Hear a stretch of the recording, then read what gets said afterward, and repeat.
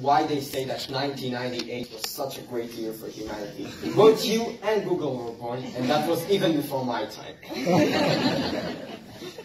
And now, I would like to invite to the stage Raoult Arieh, also known as Queeniki. Queeniki is a gamer streamer and a hardware enthusiast, and she will tell us how gaming changed her life, and streaming gave it meaning. Can you hear me? Is it good? Working? Yes. Okay. I'm a little bit nervous, so bear with me. Okay, so like you said, I'm Raoult Arieh, aka Queeniki. I'm a gamer, a streamer, and a hardware lover. Ever since young age, I really love everything that is related to electronics, hardware, everything. I can even tell you that when I was 6, I took my brother's PC apart and put it back together just to see if I can. And I actually did. From there, I realized I have something in me that makes me want to keep on exploring that area. After a while, I forgot to do that. After a while, I even got to learn English, typing English before I knew how to type Hebrew, because we used that old thing called DOS, if you remember, to run games and all of that. And my passion actually started from Dave, Bigger, and all of those lovely old games that some of you already know.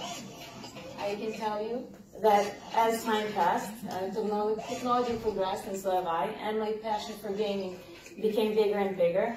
And I had the honor to take part as a spectator and a participant in live gaming events in a professional manner, and I had the honor to know that I'm the first woman in Israel that did it.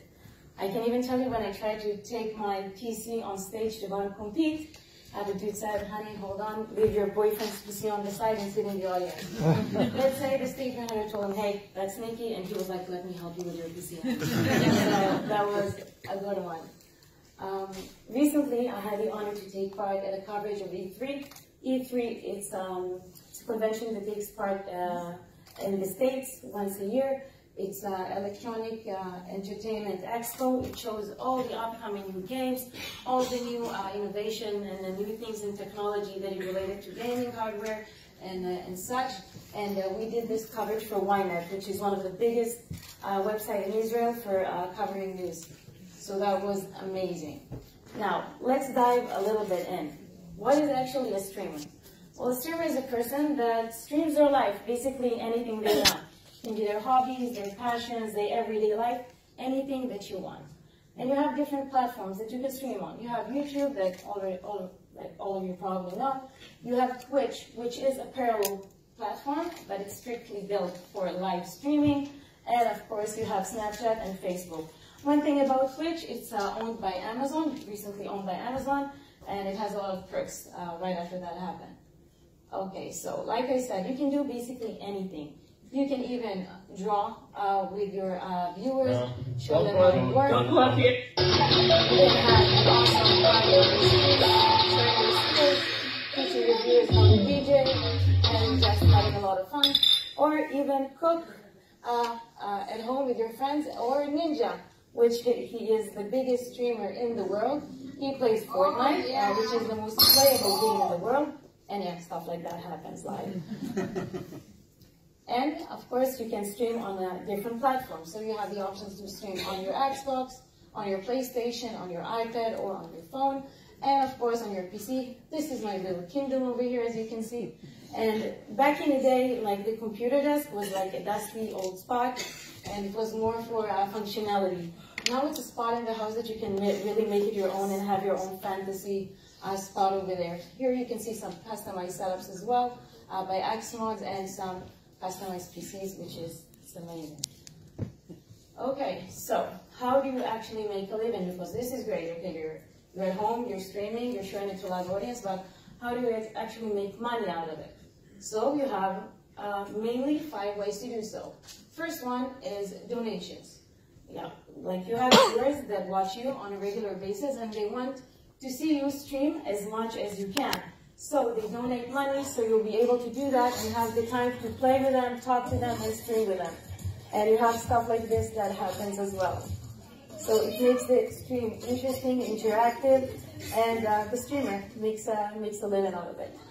The next thing is subscribers. Subscribers are those same viewers that donate, but they want to support your stream on a more regular basis, so they can support you on a monthly basis.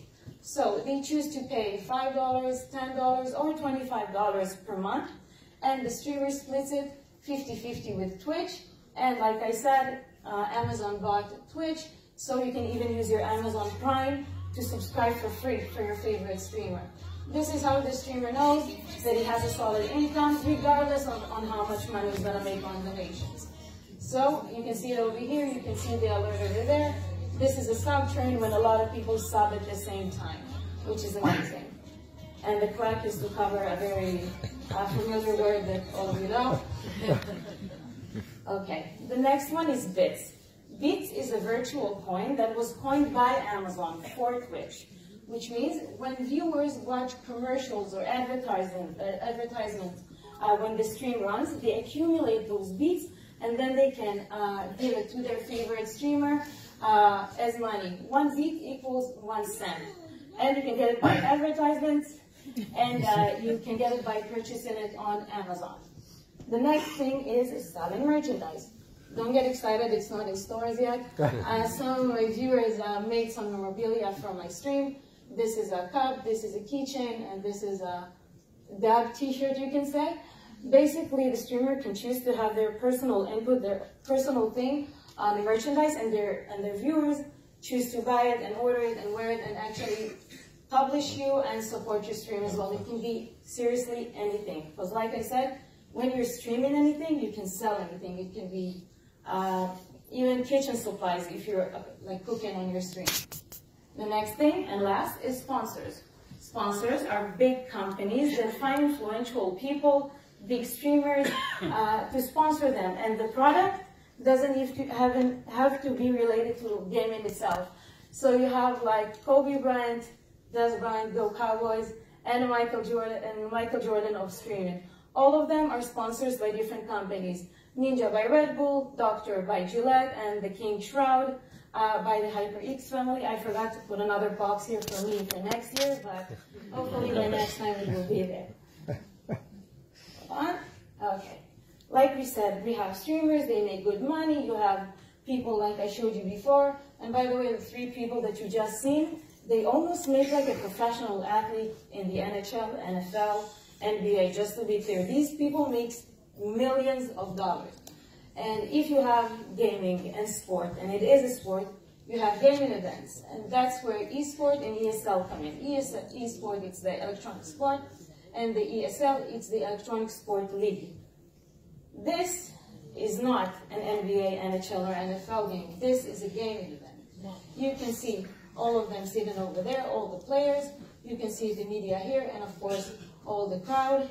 And it's huge events that, yeah, it's really, really amazing. You can see even all the media here, all the commentators over here, and it's broadcasted live like any other professional game.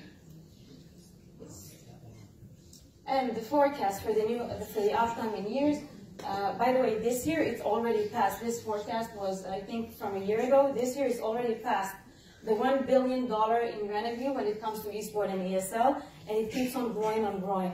There was even a leap in 1 year for almost 200% to 400% leap in the revenue. Okay, now we've talked about how much it's amazing, it's awesome. This is the part that I get a little bit emotional, so excuse me. There's a lot of pros and cons when it comes to gaming. We heard a lovely dude here before that said yeah, it's not good maybe to stay at home all the time. There's good things and bad things. I want to show you that gaming is more than just a game. I'm going to show you a video in just a little bit about a person I personally admire. His name is Rocky No Hands, and he is like his name. He doesn't have any hands, but he still gets up every day, streams, one of the best gamers I know, and he makes good living out of his home in a safe and playful manner. He's enjoying life, as we say. I want to show you Rocky. Just learn your limits on the thing and what you can and can't do. After a while, I got good at it. Oh shit. Oh, incoming.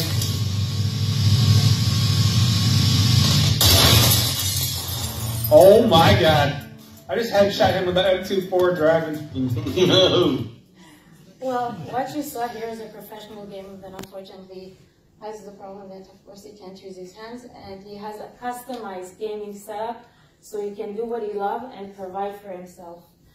I can tell you that some of us on Twitch, YouTube, all of these social media when we're behind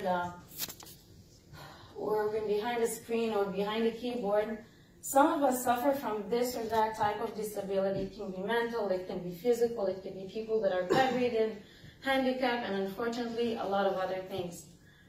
You have to realize that streaming closes this gap, gaming closes this gap and makes easier for people to communicate and talk to each other regardless where they are, what they do, because they have common grounds, something that they all love.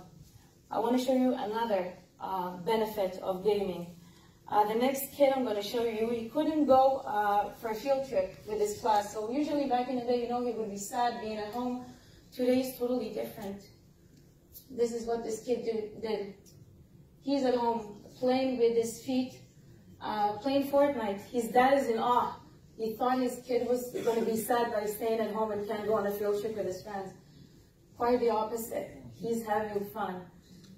I just want you to think if we had the option to help people with gaming when it comes to create content, create setups, gear, customize stuff so we can help and do more.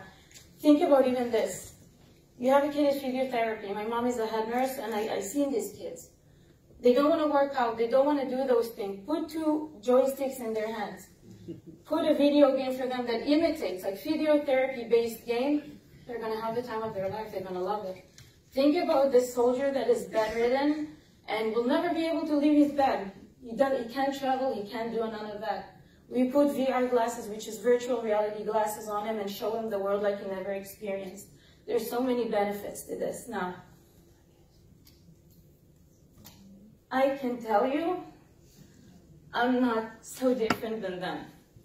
Me, myself, I have over 100% disability. I suffer from severe PTSD, which is post-traumatic stress disorder. I suffer from anxiety, and I can tell you I had months that I didn't see daylight. It was really, really hard. So I can tell you gaming, besides my mom, God bless her, got me out of bed and put me on the computer and gave me the option to communicate with people and talk to people, even though I was totally alone at home. And I felt alone, but I always had someone to talk to.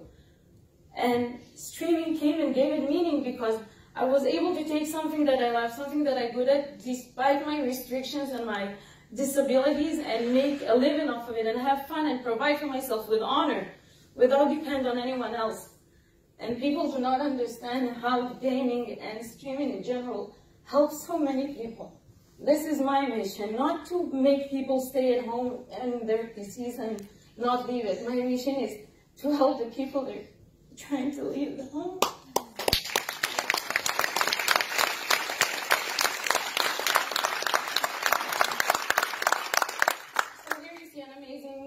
Organization Stack Up. They do care package filled with good stuff of gaming and good things for soldiers of families and soldiers all over the world. Hopefully soon Israel is working on it, and they send those care packages to help people, just to motivate them. They even create customized gear for soldiers that apply, and they're really trying to help as many people there can. One last thing, the little kid that you saw before, I don't know who's watching, but if you have the power or the influence to do so, that kid's little dream is to make ninja or to play with him or talk to him. So if anyone watching and can make this happen, it would mean the world, not to me, to him. So if anyone out there can do it, it would be awesome. I thank you so much for listening.